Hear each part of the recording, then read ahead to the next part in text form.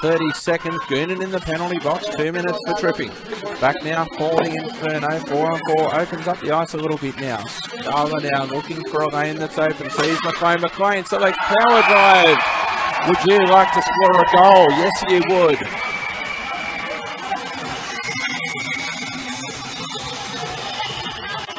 So Nora McLean selecting power drive, finding the back of the Goannas net, and she would like to score again. Good drop off pass here from Scala, seeing McLean just power through and Woodger. Nora McLean's been the Perth Inferno's top scorer throughout this season. 12 goals now, 13 and 22 points to her name. So the player's not rescued from the penalty box, so 22 seconds of 4 on 4. Play continues now with the Inferno up with the early goal.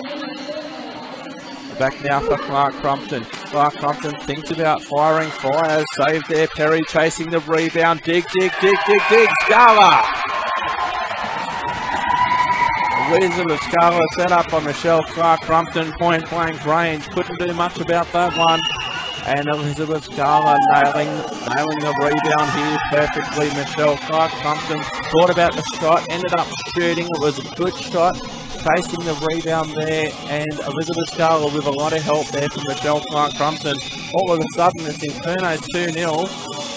They started yesterday's game quickly as well with a goal just not even 2 minutes into the game, and another about 6 minutes to go in the period, and they seem to be heading much the same way today. And they still had 8 seconds.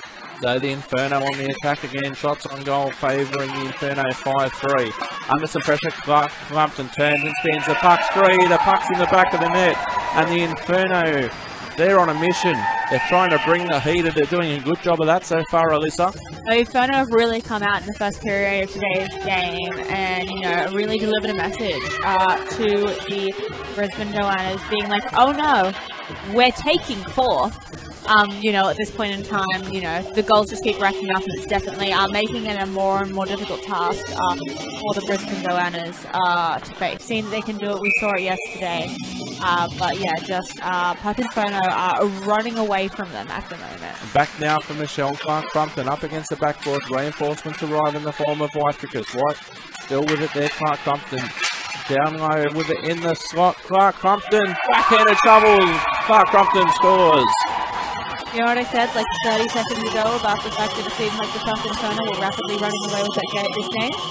I would like to double down on that opinion. You prepared to go on that hill, Alyssa? Like, I'm willing to be proven wrong. Like, love me a good game of hockey.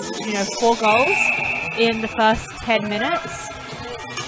If you're Brisbane, something has to change. It has to change fast. And that would be the Brisbane Goannas calling a timeout. Fantastic shot by Tracy Hawcott.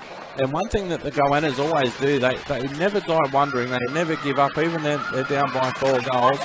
Clark Crumpton centering pass, finding Scala on the right-hand wall. Clark Crumpton attacking the net, and the Inferno, Clark Crumpton, she's pumped up as she should be. The Inferno extend their lead. Clark Crumpton's 4th point of the game. She has 2 assists and 2 goals, joining Elizabeth Scala on Hattie Watch in the first period. Michelle Clark Crumpton in beast mode there. Only so much that Imogen Perry could do. McNabb rather back there for Clark Crumpton.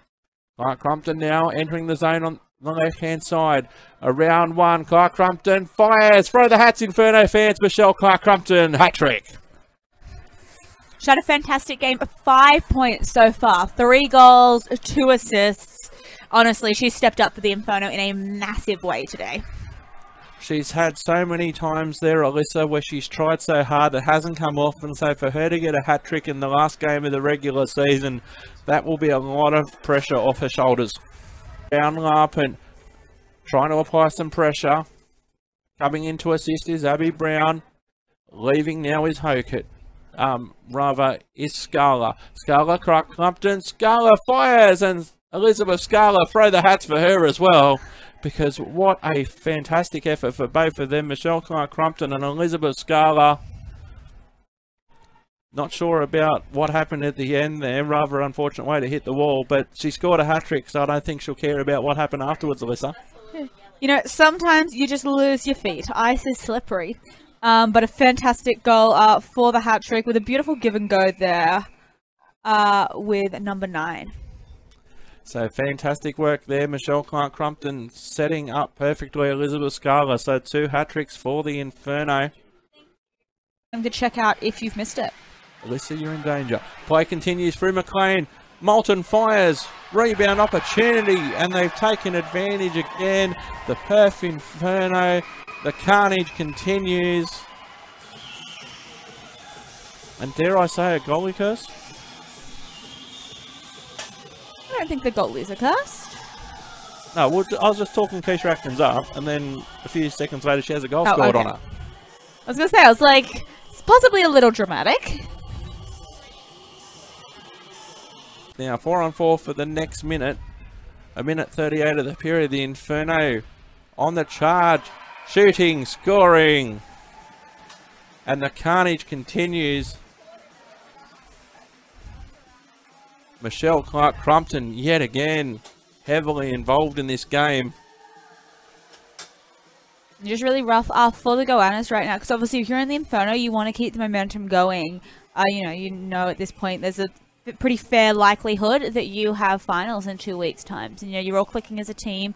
So, want to keep that rolling so you can leave this game feeling really good about yourself. But also if you're the Goannas, like you're sitting at the other end, kind of trying to find a reply to this. And, a 9-0 scoreline is never something that a team wants to be experiencing. It's definitely tough to, find momentum when the scoreline does look like that. So 2 minutes for interference. We did see a penalty shot in yesterday's game. As play continues, Haley battling against the puck. The Goannas certainly won't give up. Haley now with some time, not a lot of space, leaving it now for Watson, but Watson had moved. Watson with it, Watson fires. And Veronica Watson from distance, you can see the relief on her face there as she gets the shot off. Unfortunately, that ruins a perfect afternoon for Sydney Fricker. Yeah, Sydney Fricker, obviously 9 goals against, still was holding the shot out until that moment for Brisbane, It was something that'll just take the sting out of it a little bit kind of thing. Like, losing to that type of margin is one thing, not managing to score a goal is a whole nother level. So nice for them to be able to get one on the board, despite obviously the circumstances it occurred under.